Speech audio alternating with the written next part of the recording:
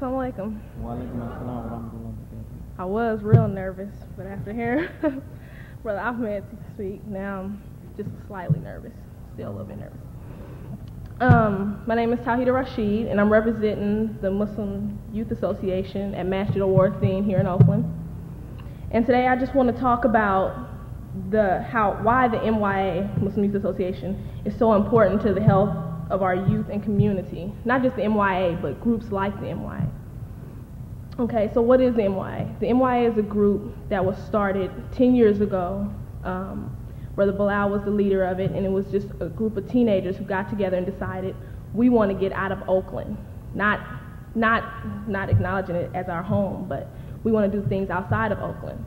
So they set up a group, and they raised money, and they traveled. They went places. They went to Canada. They traveled places across America. And so that's what it stopped for a while, and that's what we're trying to bring back.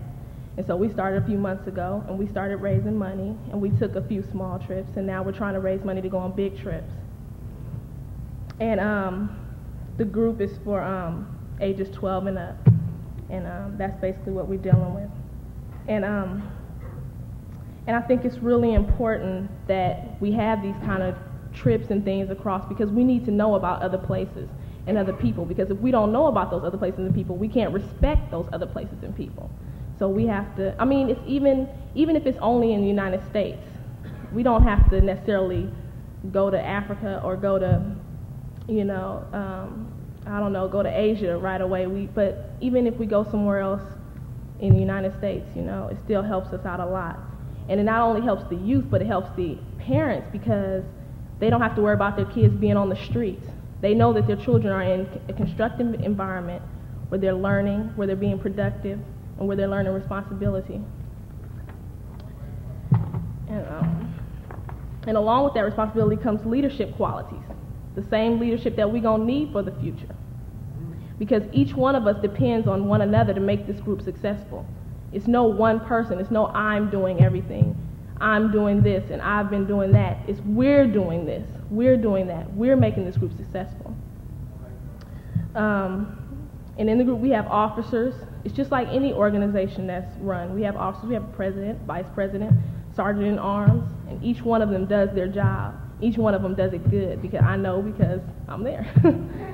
So, and then another point I want to talk about peer pressure.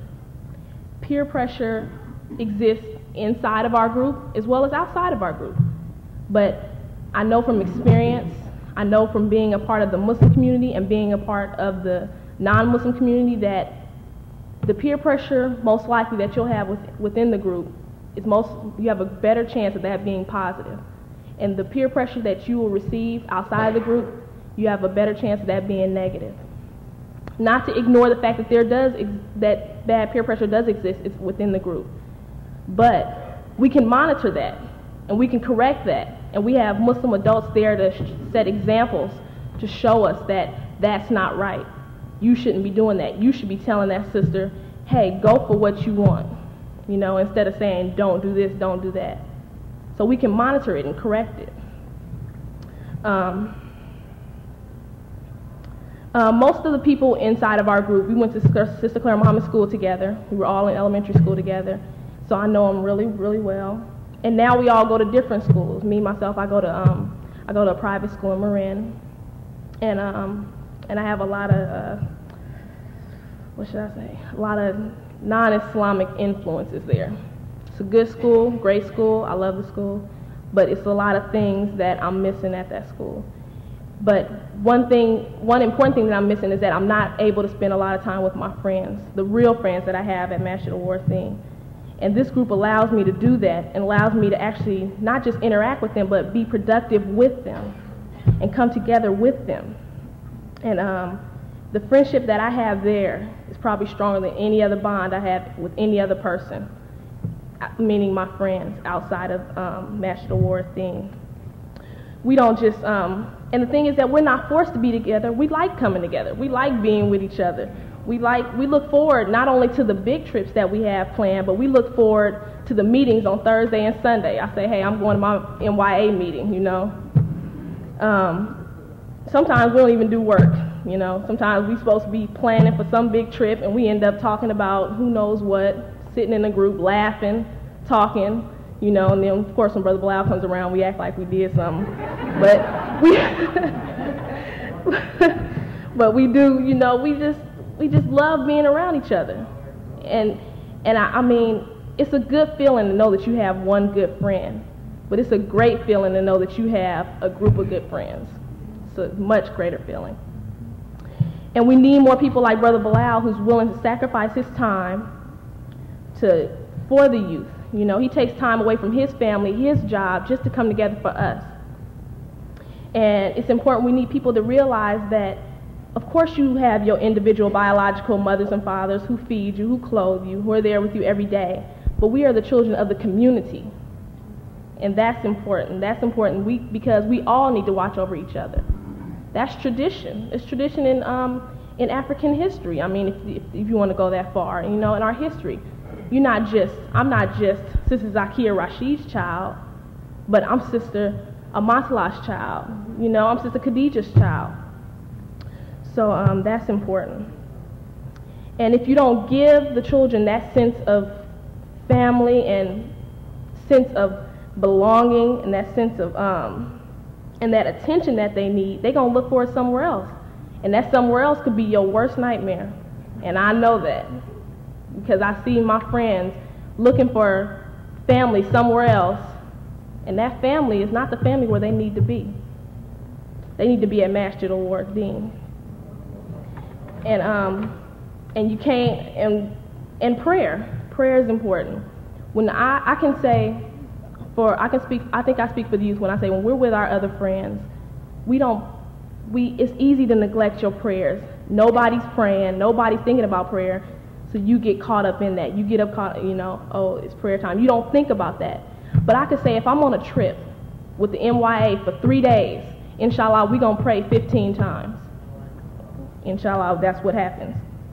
And of course I have to say, I have to use the Quran and the Sunnah.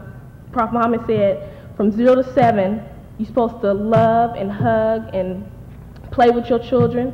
From 7 to 14, you're supposed to discipline them. And from 15 and up, you need to be a friend.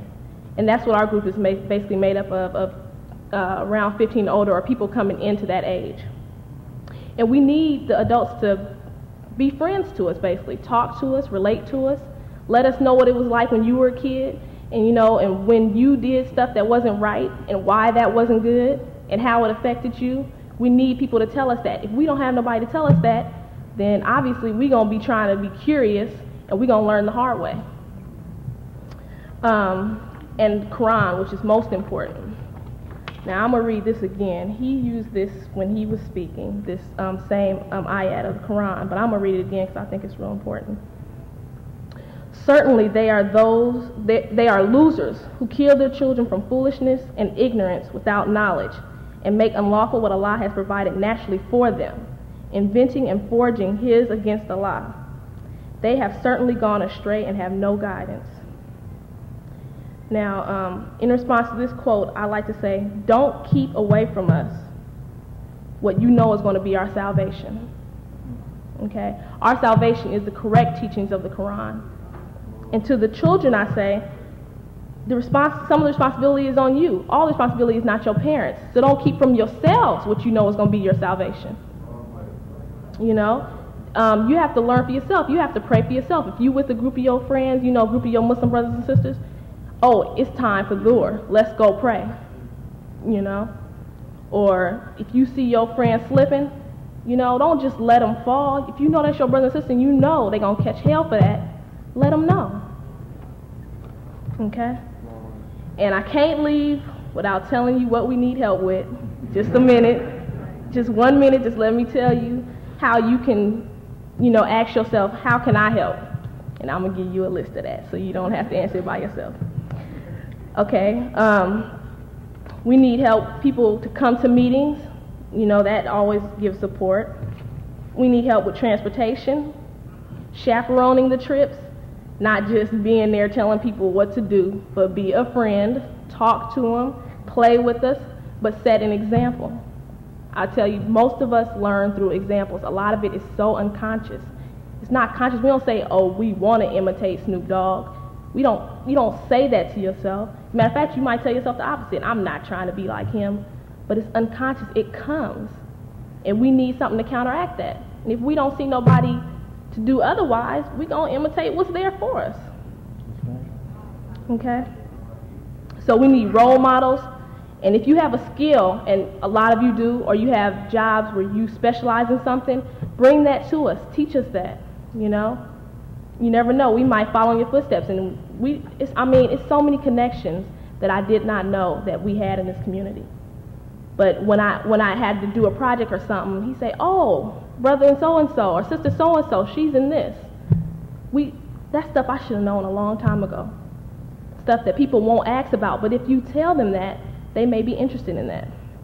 We need help with community service. We go visit the elders every now and then. During Ramadan, we're planning a street cleanup on Masjid Dean. Everybody, a street cleanup.